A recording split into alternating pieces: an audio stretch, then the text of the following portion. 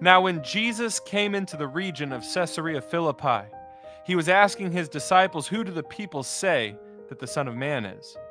And they said, "Some say John the Baptist, and others Elijah, and still others Jeremiah or one of the other prophets." He said to them, "But who do you yourselves say that I am?" Simon Peter answered, "You are the Christ, the Son of the living God." And Jesus said to him, "Blessed are you, Simon Bar-Jonah, because flesh and blood did not reveal this to you, but my Father who is in heaven.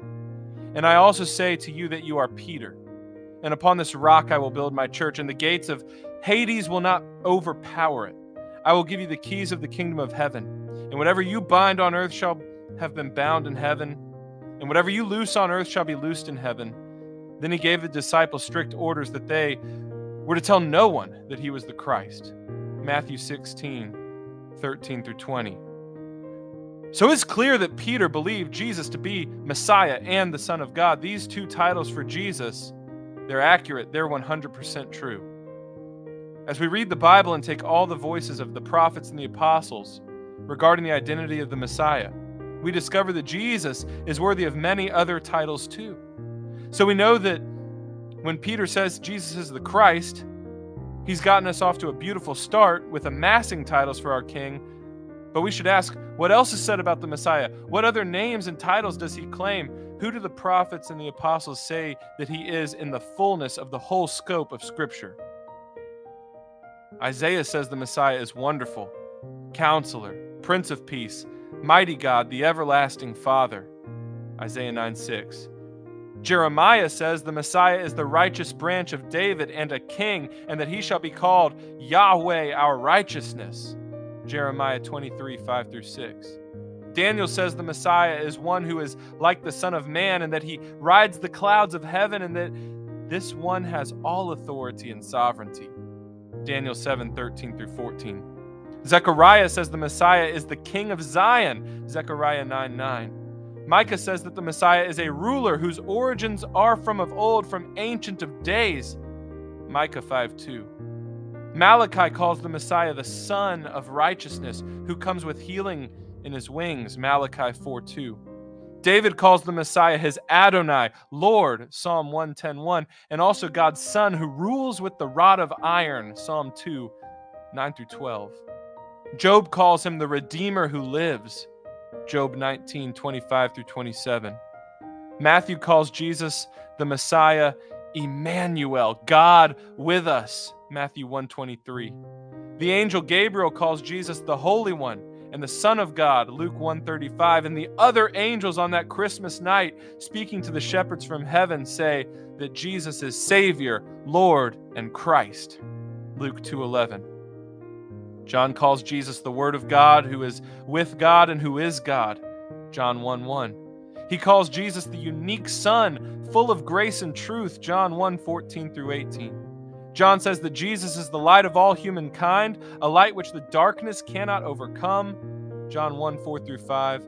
John calls Jesus the Word of God again in Revelation 19:13, calls him faithful and true, Revelation 19:11, and calls him King of Kings and Lord of Lords in Revelation 19:16.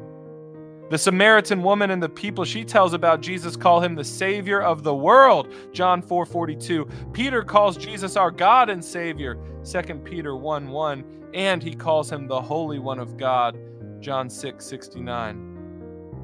Paul calls Jesus the wisdom and power of God, 1 Corinthians 1:24. He calls him the Lord of glory, 1 Corinthians 2:8. He calls him the rock which followed Israel in the wilderness, 1 Corinthians 10:4 through 10. Paul says that Jesus is the one through whom all things were made, Colossians 1:16, and that this is the same one in whom all things hold together, Colossians 1:17. Paul calls Jesus the blessed God, Romans 9:5, the great God and Savior, Titus 2:13, Son of God and heir of all things, and the radiance and exact representation of God's being, who sustains the universe by his powerful word, Hebrews 1:1 through 3. Paul continues to quote the Father who speaks to the Son in Hebrews 1, saying, "Your throne, O God, endures forever," Hebrews 1:8.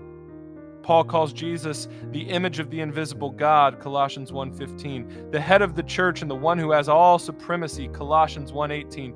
Paul says Jesus is the Lord who has the name above all names, Philippians 2:9-11, and he says of Jesus that he is equal to God, Philippians 2:5-6.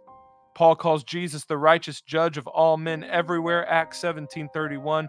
Paul says that in Christ the fullness of deity dwells bodily, Colossians 2:9. And Paul says that Jesus Christ is our life, Colossians 3:4.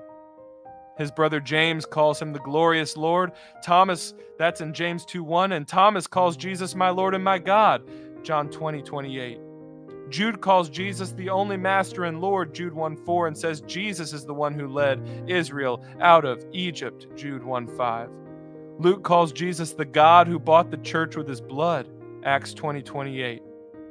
The 4 living creatures and 24 elders call him the worthy Lamb who has received all riches, honor, glory, blessing, strength, and wisdom, Revelation 5:12.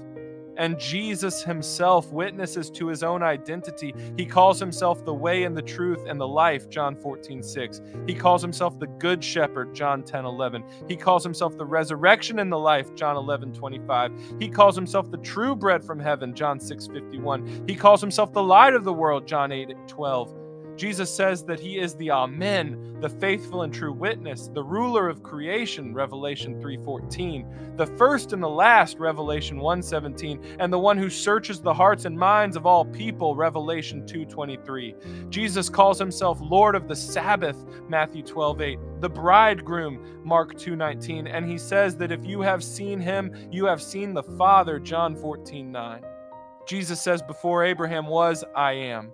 And I have told you these things before they happen, so that when they occur, you will know that I am he. Those are John 8:58 and John 13:19.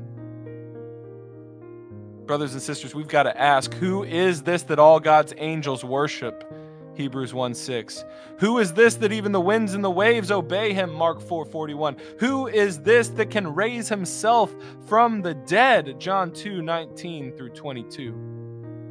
Who is this that rides the clouds of heaven? Acts 1:9. Who is this that multiplies fish and bread to feed 5,000? Matthew 14:13-21.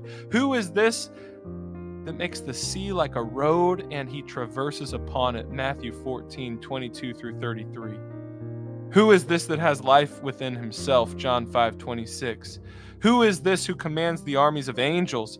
Matthew 26:53-54. Who is this who can promise to be with us no matter where we are? Matthew 28:20. Who is this that is our redemption, our sanctification, our wisdom, and our righteousness? 1 Corinthians 1:30. His name is Jesus of Nazareth. So now we know Jesus of Nazareth is Messiah and the Son of the living God. Peter said so. Jesus affirmed it and said that was not even revealed to Peter by his own wit and wisdom, but that was revealed by the Father from heaven. But we also know that he is fully God, light from light, true God from true God, one with the Father and Spirit in essence, power, nature, and being. For no mere human, no mere creature, no mere thing of the dust can claim these titles. No mere human, no mere creature, no mere thing of the dust can be spoken of like this by the prophets and the apostles. No mere human, no mere creature, no mere thing of the dust can say he is King, Lord, light, life, righteous, glorious, wisdom, power, God, blessed God, mighty God, Holy One of God, the fullness of God, the eternal Word of God, the I Am, who was and is and always will be, the first and the last, the Savior of the world, the husband of the church. No mere human, no mere creature, no mere thing of the dust can speak like that. And so we say, who is Jesus of Nazareth? Jesus is God. Glory to the Father, and to the Son, and to the Holy Ghost. Amen.